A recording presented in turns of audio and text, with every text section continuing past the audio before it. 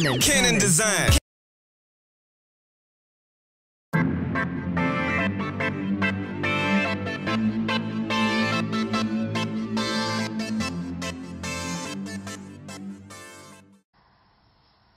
What's going on, guys? Your boy Brandon from Cannon Designs. Welcome to whatever part this is. I don't know what part this is. On a pink and purple Monte Carlo. I went ahead and got some new door panels for the car because the old door panels are right here. They're just worn out, as y'all can see. It was gonna take a lot of sanding and prepping these to get these back to looking good enough to paint them. So as y'all can see, these are in 20 times, 30 times, 40 times better condition than those. So I done already sanded them down, and they're ready for paint. I actually need to hit another coat of it, bulldog.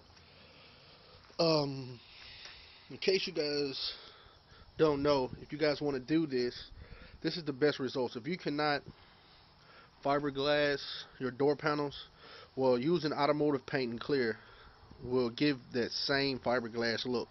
Now, fiberglass is nothing but fiberglass, Bondo, paint, and clear. You know, matte, paint, clear, you know, fleece, you know. Pretty sure you guys done looked up how to do fiberglass. Well, anyway, this gives it the same look. But in order to make paint actually stick to this, you need to go out and get this stuff right here. What this is Bulldog Adhesive Promoter. It makes paint stick. You know, it's ready to paint in 5 minutes. You know, it works on plastic. See right there? That's what it's for. So if you paint four-wheelers, you know, door panels, anything plastic, you want to spray that down first, sand it, prep it, then spray that right before you do the paint. So I already sprayed one coat on it. I'm actually finna go ahead and hit another coat, and then I'll be ready to spray some purple on it. So we'll be back once I get ready to spray some color. Just the first coat. That's all this is. You might still see a little tan up in there. Like I said, I just, you know, dusted on there. Now, see what I'm talking about? It's still, this haven't even been cleared yet. But look how shiny it is. It's doing it this way still gives you that fiberglass look. Look, it's not even been cleared. But if you do it the right way, like I just showed you, you'll always get great results. So, alright, we'll go ahead and let this dry, y'all. And then we'll come back with a second coat. Let that fully dry for about 30-45 minutes. Then we'll come back and clear it all. Alright, guys. Got my clear mixed up. It's been about 30 minutes. So, everything is ready to be clear. I'm probably just going to put 2 coats on it. I don't want it to be too wet. So yeah, I don't have anybody to hold the camera. It's just me. So, we'll be back when I put this coat on. So, alright, we'll be back. Alright, guys, here's the finished product. 2 coats of clear. It's got 2 coats of paint. 2 coats of clear.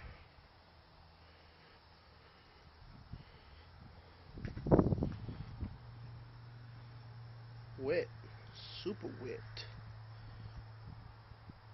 Everything laid down smooth. Like it's supposed to. Get on this side where the sun is at. See?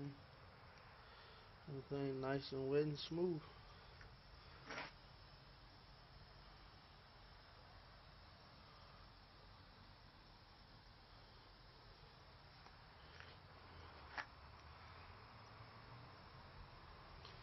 Alright, guys. So you guys now know how to do your own door panels. Look just like fiberglass. So if you still want that fiberglass look but don't want to pay, you know, fiberglass money, then boom, there you go. Just prep it, sand it, paint it, clear it.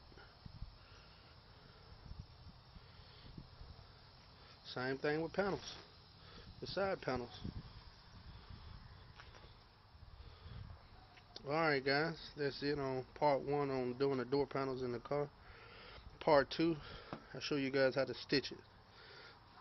In the car world, if you know how to do those 2 things, you make a lot of money.